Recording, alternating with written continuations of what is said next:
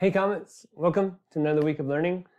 If you're like my family, we got the packet for last week, late last week, so it's possible that you're just now working through that. Now, if that's the case, I've got some videos already up on the YouTube channel.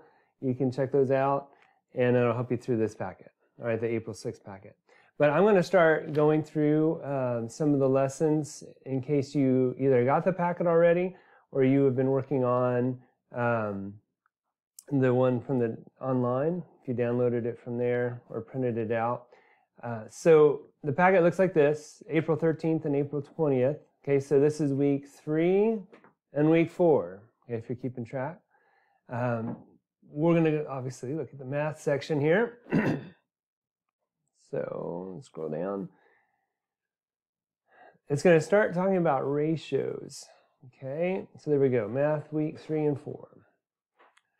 So first part is just a little review. 2 ways to describe ratios are part-to-part and part-to-whole relationships. Okay, because a ratio is a comparison of 2 quantities. All right, so part-to-part compares 2 individual quantities, while a part-to-whole compares one of the parts to the total number of pieces. It's a little bit like fractions. All right, so if this is our example, we have 3 blues and 2 yellows. You could say there are blues to yellows, there are yellow parts to blue parts, or there are blue parts to total parts, yellow parts to total parts. Okay, so each of these is a ratio, which is the comparison of 2 quantities.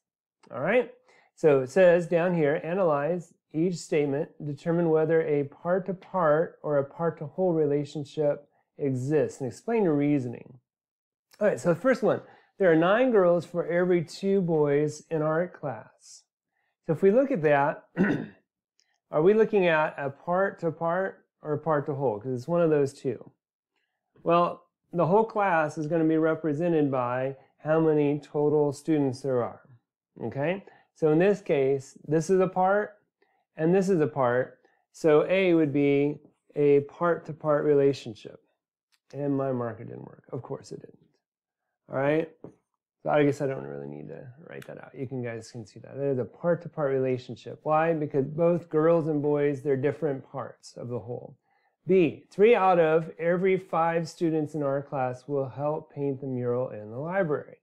Okay, well 3 represents a part that's going to help, okay, paint the mural.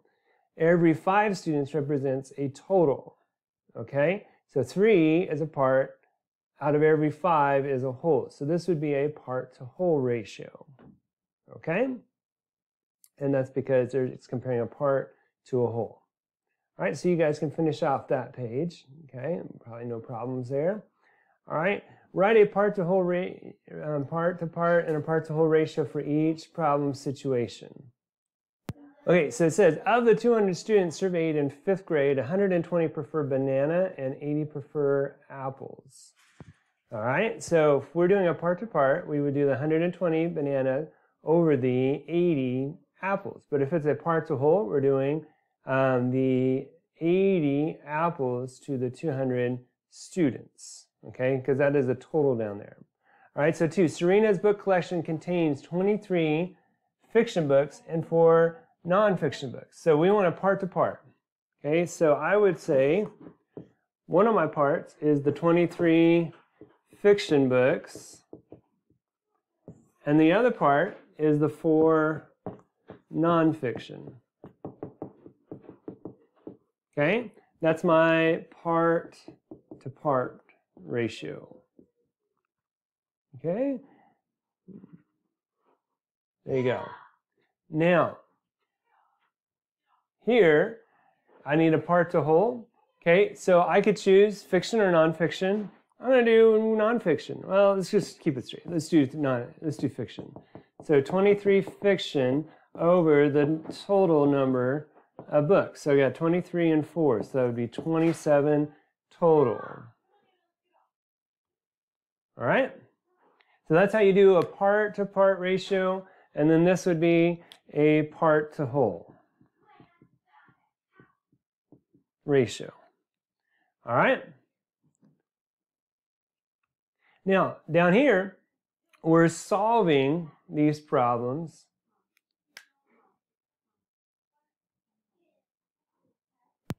Okay, looking at these problems here, we're completing this ratio table. So their hint says to focus first on this ratio right here, because this is the one that's complete. So if you look at it this way, we got yellow paint up here, we got blue paint down here. We know that it's 4 down here, then 8, 16, and 8 up here, and 16 right here. Okay, so if I'm looking at this, how do I get from, let's say, 8 to 16? All right, think about scaling up and scaling down again. Right, I need to double it, right? Either add 8, which would work, but it's like multiplying it by 2. So to get from here to here, I have to multiply by 2. Okay? And if I do that on these top numbers, I need to do the same thing here to keep it proportional. All right, so 16 times 2 is going to be 32. Okay, so that would be one of our answers. And then to go backwards, we're going to go from 16 to 8. That's like dividing by 2. So I need to divide 8 by 2, and I would get 4. Okay, and then 8 divided by 4 would be like dividing by 2 again. So 4 divided by 2 is going to be 2. Okay, so those are the 3 that we need to fill in. And remember, just scaling up and scaling down. Okay, I think that's basically what needs to happen here for the rest of these problems. Okay, and remember to focus on the one that you know, and then scale up and scale down from there. Okay, now finally on this page, problem solving with equivalent ratios. Okay, so here they give us the whole table. Okay, and I'm just going to summarize by saying here's the x value, here's the y value. It's 1 and 3, 2 and 6, 4 and 12, and 5 and 15.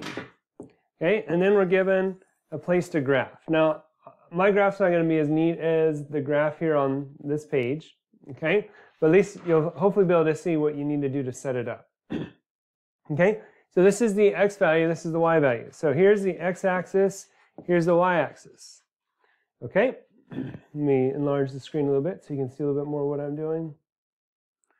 All right, now we want to label this, since our x is down here, we need to get from 1 all the way to 5. So I'm just going to do 1, 2, 3, 4, and 5.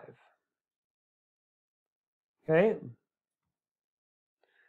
And then I'm going to go this way from 3 to 15. I might count by 3s. So 3, 6, 9, 12, 15. So here's 1, 2, 3, 4, 5.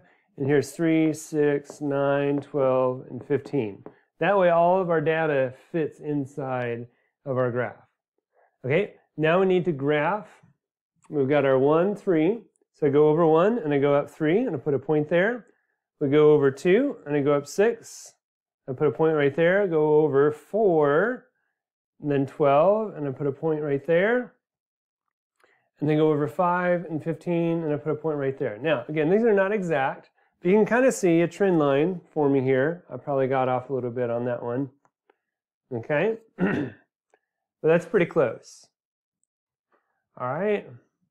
So I don't think there's anything else that we need to do there, just to graph. All right, so I think you guys can get that one. I'm going to stop it right here, but I'm going to try and make another video today on the next pages since they're very similar. All right, thanks for watching. Bye.